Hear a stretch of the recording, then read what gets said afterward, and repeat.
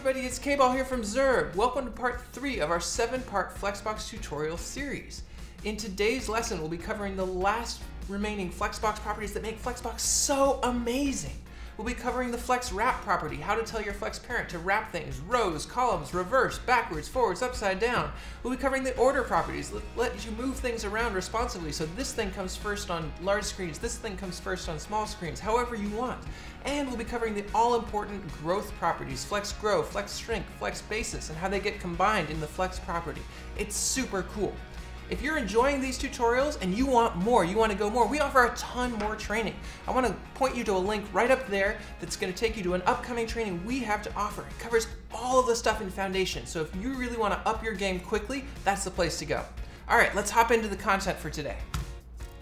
All right, so let's talk first about Flex Wrap.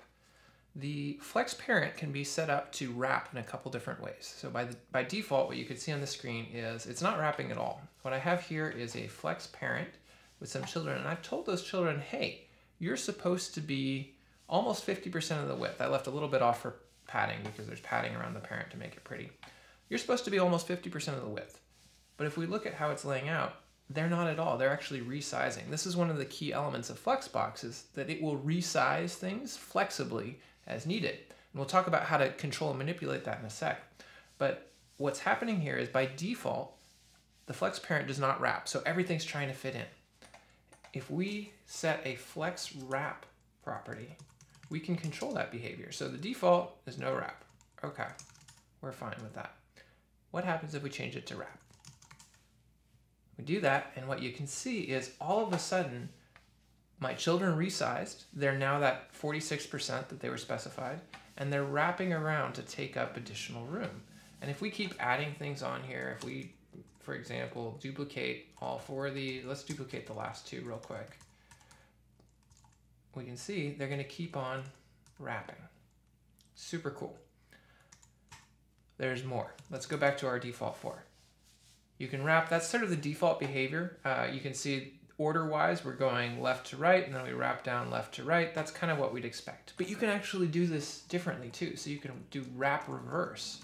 And what'll happen is that your Flex Wrap is now going in completely the opposite direction. So I'm starting in my bottom left of my parent, going to the right, and then wrapping around to the top left and going right. This also interacts with your flex direction. So if you're in a column direction, let's go back to wrap default because it's easier to think about, and we do flex direction column, we can actually get these things to wrap differently. Now, when I did that the naive way, nothing happened. The reason is because auto sizing from a height direction, things are just going to keep flowing down and making this parent bigger and bigger. The way we can get them to wrap is if we start setting some heights. So if we set the parent height to say it'd be 500 pixels and the child height then to 200 pixels, what you can see is things start wrapping along the column as well. So our children now go from top left to top right to bottom right. If we change to wrap reverse, what we see is the inverse of that behavior again, starting the top right, going down, top left, going down. And of course, if we were to go back to no wrap, what we would see is that now our heights are going to get resized because we're in that direction. So if we go to flex direction, no wrap, we can see that our heights are being ignored. So this wrapping gives you all sorts of possibilities for moving things around. And what we'll cover in a future lesson is how we use that to create grids that can just sort of endlessly distribute their stuff as you go. Okay, let's move on to ordering. So let's get rid of our wrap properties for now. These are not necessary for ordering. And look at what we can do. So we have these children laid out, child 1, 2, 3, 4. And what we want to talk about is how we can manipulate their order with the order property. I'm going to give them some individual classes so we can target them. So we'll do child 1 for the first child 2 for the second, child 3 for the third, child 4 for the fourth. Now right now by default they're laid out in DOM order. Child 1 is first, child 2 is second, child 3 is fourth, child 4 is last. But we can change that. So let's add an order property on child 1. Let's put that, say, order 4. And we can see as soon as we do that, that child is shifted to the end. It's after all of these different things. We can continue down this road. Child 2 can be order 3, and child 3 order 2. And before you know it, we've completely reversed the order of our children from their DOM order. Why is this interesting? Why does this matter? Well, if you're just doing it in this way, it doesn't matter that much. But what this lets you do is put these things inside of media queries and completely reorganize your page depending on your screen size. So you might have one thing first on a small screen and want it to lay out on the far right on a larger screen. Order lets you do that trivially and makes it super simple. Let's do that real quick. So let's add a quick media query here. We'll add in media screen and min width. Let's say 64 ems. That's a good desktop size. We'll put these things in here. Move over. Nothing changed on the screen we're at. Things are still reversed, but if I were to go back down, you can see once I got below that 64M, my ordering reversed. So this lets us get really fine-grained control over how things lay out and order based on screen size. Okay, so those two things out of the way, let's get to the meat of this, which is how do you manipulate sizing?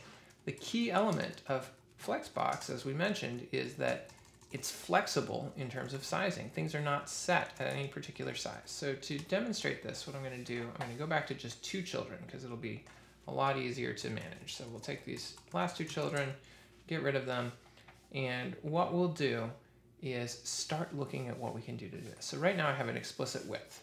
Let's get rid of that. By default, each of these children is just taking up the space necessary. That's starting from their flex basis. Now, flex basis is basically the concept of width or height. It's distance along the direction of the vector. In a previous lesson, we talked about how flex parents are really vectors. So if we're in a row parent, your flex basis is your width. And that's going to be what width does this thing start out at? Where is its default that it's going to then shrink or grow based on the other properties we'll look at? By default, its flex basis is auto, which means it's either going to take the width of the content that's in it, or if we have that width parameter that we set there, like 46% or what have you, it's going to take that width and use it. We can accomplish the same thing here by doing flex basis, 46%. And we'll see they grew to exactly the same size that they did with the width. Flex basis is giving you your basis, your starting point. You've got explicit sizes, you've got auto, which is we just talked about, and then the other thing that is semi-common is to use 100%, which means basically start from using everything and then adjust from there. So you can see when I did flex basis 100%, what happened is not that this took 100% of the width, because we're not wrapping, it's being flexible, it's adjusting. If I were to wrap this, it's going to stay there because it's no longer going to have to change, but we're not going to worry about that. The next parameter that we have to play with is the shrink, or we'll talk about 2, the shrink and the grow parameters. So you start from your basis, you can then shrink or grow to fill up whatever space is available. And if you set shrink 0, grow 0, so if we do flex shrink 0, flex grow 0, what you can see is it forced the width to happen. We now have overflow. This thing is going all the way over here because it's unable to flexibly adjust. We've removed that possibility. If we then instead set shrink to be 1, these things are now able to shrink. They can go. Okay, 0, 1, those are kind of interesting. It's like off and on. But we can do more with that. So if we take shrink and we do it differently per child, let's do, for example, the child 2, and give it a different shrink property. Let's give it flex shrink 2.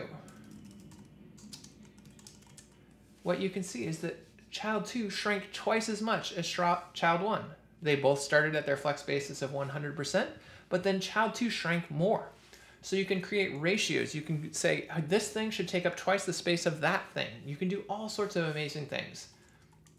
You can also tell things to grow at different amounts. So if instead of our flex basis of 100%, we started from a flex basis of, let's say, 0.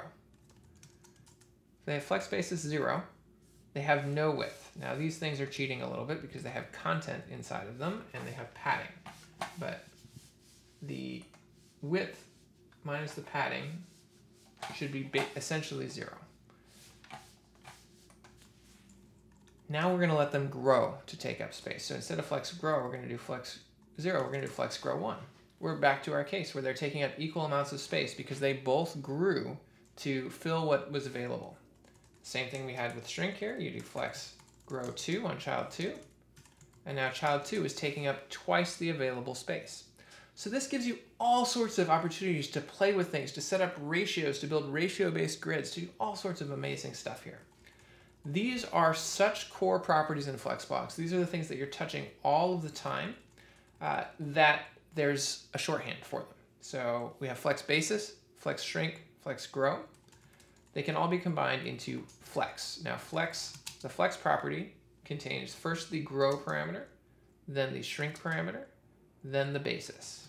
So if we have flex 1, 1, 0, what that's saying is start from a basis of 0 and grow as much as you want.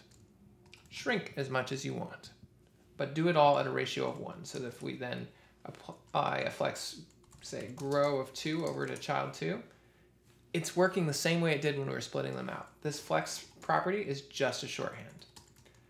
Very common cases are to do either flex 1, 1, 0, which is basically take up whatever space is available to you, or flex 0, 0 auto, which is essentially don't even think about being a flex child. Take up the amount of space you would normally take, don't grow, don't shrink. There's also all sorts of additional fun stuff you can do with this. And when we go into the XY grid next week, we'll talk about how we built some shrink, grow, and auto classes using these flex properties that do basically what you'd expect. All right, so that's it for today's lesson. You've learned about flex wrap, ordering, flex shrink, flex grow, flex basis, all these things. I hope your mind by now is spinning with the possibilities of what you could build with this. Next week, we're going to go into how we use these flex properties to create the amazing new XY grid in Foundation 6.4. You don't want to miss it, so make sure you hit subscribe up here. And for every new subscriber, the Yeti's going to get a new font library. You're paying for it. All right, we'll see you next week.